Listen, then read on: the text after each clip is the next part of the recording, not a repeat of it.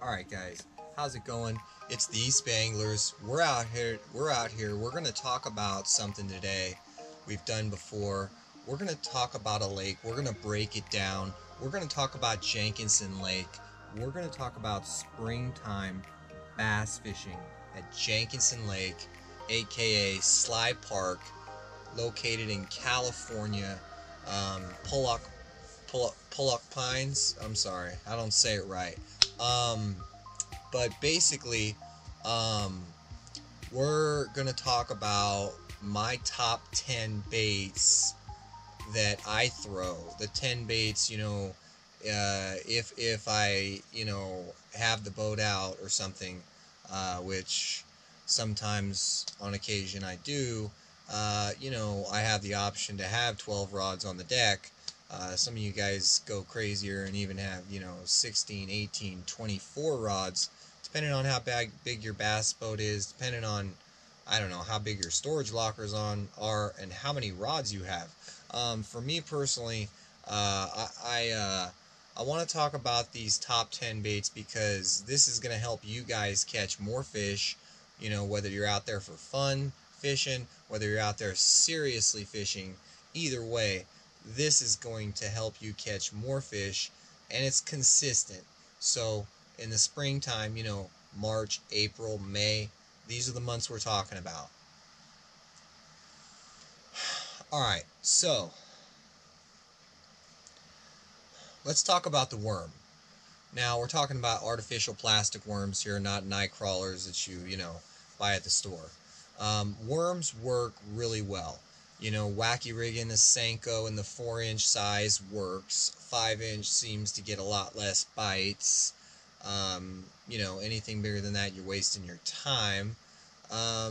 Because the majority of the fish in the lake are smallmouth and spotted bass, so that profile is just a bit too large. There are some largemouth, and they get active, in May and June, even early July in Jenkinson Lake, and that's when you start gearing towards more of a largemouth bite, in my personal experience there.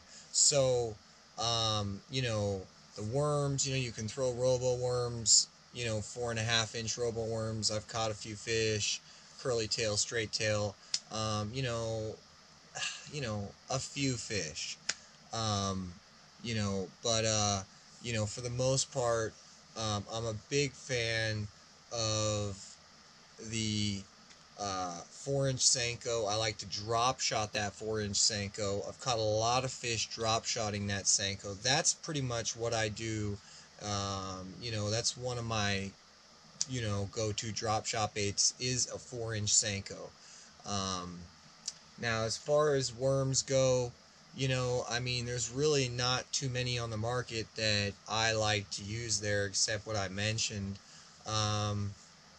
There's, I'm trying to think here, there's probably like some 3-inch leeches that are very similar to the worm, 4-inch leeches that are very similar to the worms that I'm throwing, and I've done well on leeches there, so keep that in mind.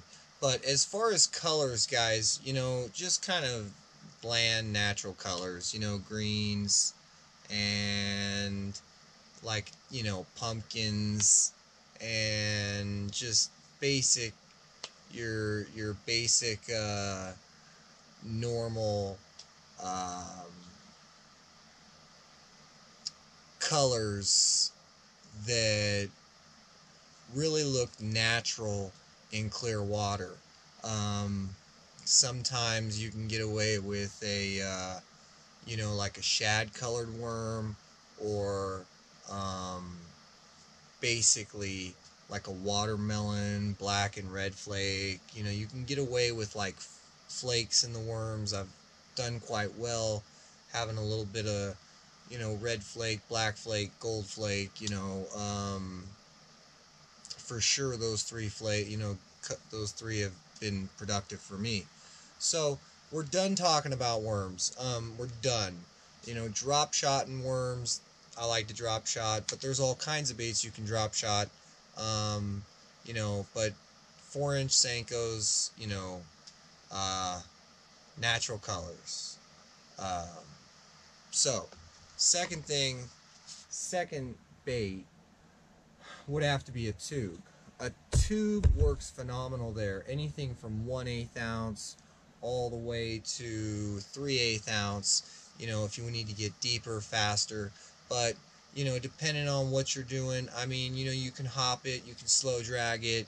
You know, it's great. You know, the water's still cold, but it's warming up. The fish are getting active. And this bait just kind of does really well here. Blue, black, you know, pretty much purple. Those are my favorite 3 colors. I like to throw them in the 3 or the 4-inch size. You know, 3-4-inch tubes. I fish them slow. I fish them, you know, really slow. So that pretty much covers the tubes. The next bait I want to talk about is a bit weird. Crawfish. You know, I want to talk about, you know, jigging a pig. You know, for the most part, you know, throwing a trailer on there, I'll throw like Gary Yamamoto double-tail grub, Strike King Rage-tail craw, or maybe a Zoom chunk, or like a grande bass craw, or I mean, I got all kinds. I mean, maybe a sweet beaver has always been good to me on the as a trailer on a jig, but jigs in general, you're gonna want to go smaller. You're gonna want to go like really small. So pretty much like, gosh, 1/4 ounce jigs to 3/8 ounce jigs. You don't want to go any bigger than 3/8 ounce size, and you just want a small compact trailer. Whatever you're doing, small compact, very important. You know, I don't really, you know, weed guards, you know, you can use them, but you're still going to get stuck in the rocks, so that's going to be a bummer. You know, my favorite color for craws are natural colors, so browns, tans, reds, you know, black and blue maybe, stuff like that. So next we're going to talk about jerk baits. When it comes to jerk baits at Jenkinson Lake, what I like to do is I like to go with the smaller jerk baits. So we're talking like 1/4 ounce to 3/8 ounce, very small profile, somewhere in that like 3.5 to. Now I've caught some bigger fish using some larger Megabass 110 Vision 110s in shad colors, and you know, just like the bites, you're not getting very many. You're getting just very, just almost very few. Quality fish though. So for the most part, I'm fishing those 3 to 4 inch, 3.5 to 4 inch, you know, shallow, mid-depth, deeper diving jerk baits in shad colors. They work really well. A lot of times, you know, fishing them aggressive is kind of key, but you know, it's kind of hard because you know, they really do well around like timber and stuff like that, and lay down bushes, trees, and they get snagged up constantly. It's a big pain in the butt. Alright guys, so when you got those rainy days, those overcast days, spinner baits, believe it or not, in the 1/4 ounce to the 3/8 ounce size actually work at Jenkinson Lake. Now, I've caught them. I had one epic day, caught roughly like 13 bass, I think it was 13 bass, in like 4 or 5 hours bank fishing on spinner baits. And it was raining, overcast, and it was like April, mid-April. So, I mean, spinner baits work, and for the most part, white spinner baits are the best. You know, just white and sometimes some other colors mixed in, but white's that dominant color there. And you know, it's just one of those baits that I'll only throw under those conditions, or maybe if there's like really heavy wind and you know the water is just really getting pushed hard, you know, maybe that spinnerbait sometimes kind of calls fish up. But other than those situations, I don't really throw a spinnerbait on at all at Jenkinson Lake, and I do not fish a spinnerbait except in springtime at Jenkinson Lake. That's the only time I've done well on it. Not summer, not fall, not winter.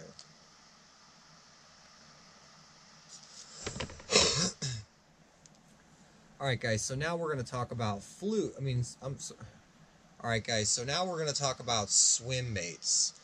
Swim baits are, you know, a really good bait. In the springtime, you can get away with Texas rigging a weightless fluke, 4 to 6 inch in length, and you can jerk that thing around and you can just kill the spotted bass when they're, you know, in their pre-spawn, spawn, and even post-spawn stage, right around the banks, right by the marina. I mean, you can do really well, and other places around the lake, they just love it. I mean, fish it tight to cover, Texas rig it weightless, does really well. I fished it weighted deeper. I do not, you know, have any success. It's only in that situation, springtime, pre-spawn, spawn, post-spawn. Fish are aggressive. Primarily, you're going to get those spotted bass. And there's some quality spotted bass in Jenkinson Lake, guys.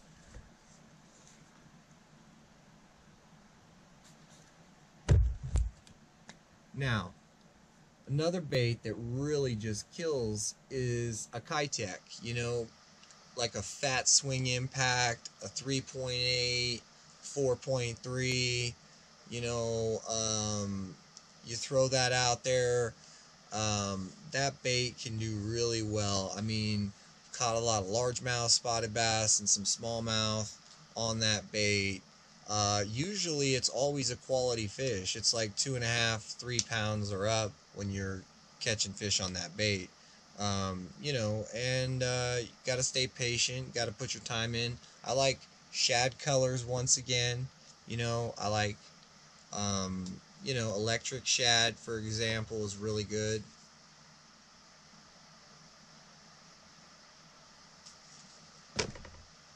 Alright guys, so next I want to talk about lipless crankbaits. Now, as far as fishing like lipless crankbaits at Jenkinson Lake, not much like luck, you know, doing anything except pretty much burning those across coves and points.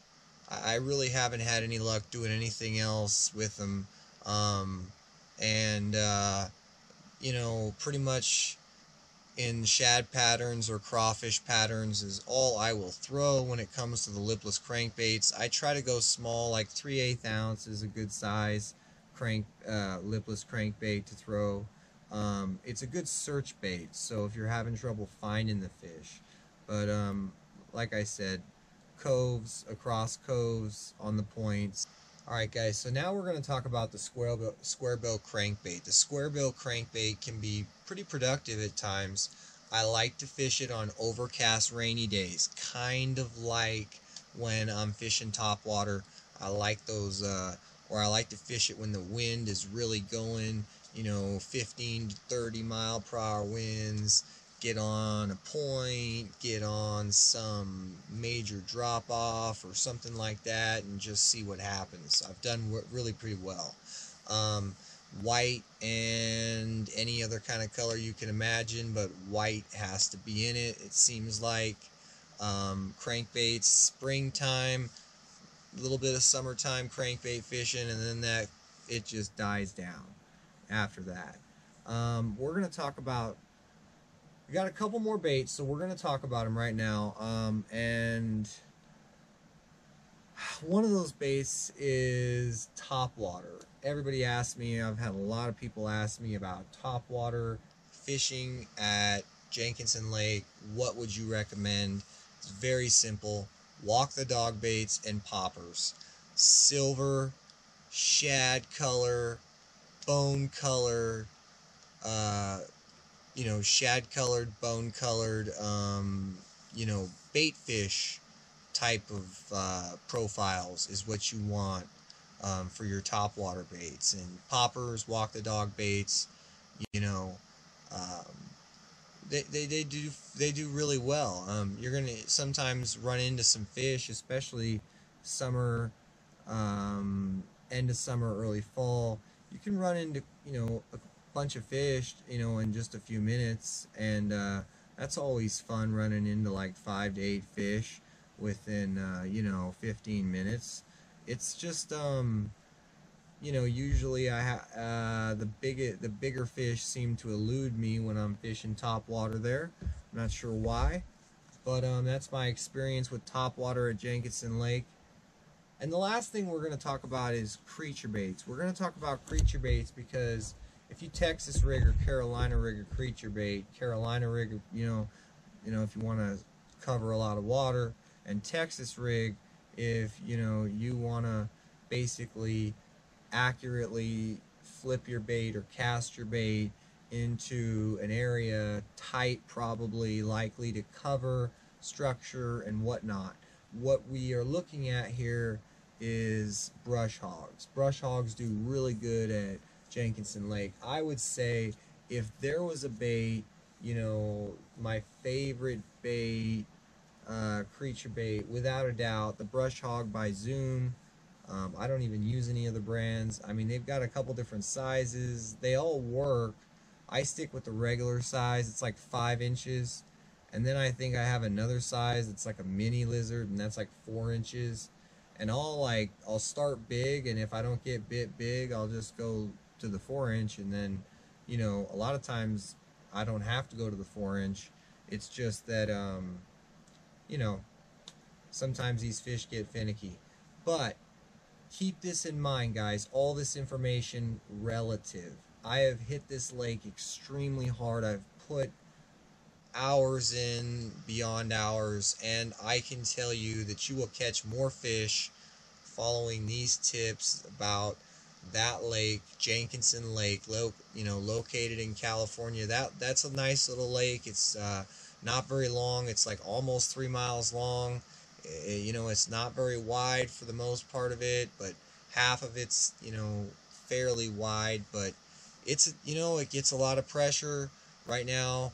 The lake should be opening very soon, and we should be able to get on at least a month, maybe even 5 weeks of this spring bite, and the lake should fish really well.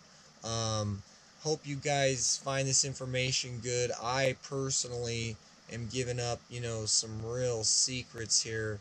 A lot of people go to Jenkinson Lake and they fish baits that are much too large. The minute your bait is 5.5 inches or larger, your bait is too large. You can throw a trout swim bait, and that's one thing. There are big fish in that lake that'll take that, and there's Max that might take it in the spring. But other than that, I would not be fishing baits over 5.5 inches. In general, spring, summer, winter, fall, it's not a good idea. These fish, for the most part, are not very big. The odds of you getting a large fish are not, like very high. So, you got to present baits that are going to be more appropriate for the size of the average fish. But I hope this helps. Like I said, guys, just trying to help you guys get on more fish. Catch and release. Can't stress it enough. Catch and release, please. Everything when it comes to these bass. There's a couple places you might go and, take a bass or two, and that's okay. Jenkinson Lake is not one of those places. These smaller fisheries need to be protected, guys. Alright, thanks for listening. Staying tuned. We're going to have some more episodes like this on a few lakes. We're just going to break down lakes, talk about them, talk about my favorite baits, things that have been productive. And we're not talking about productive or consistent for a short period or a moderate period. We're talking about years and years and years. Things that just work and work and work.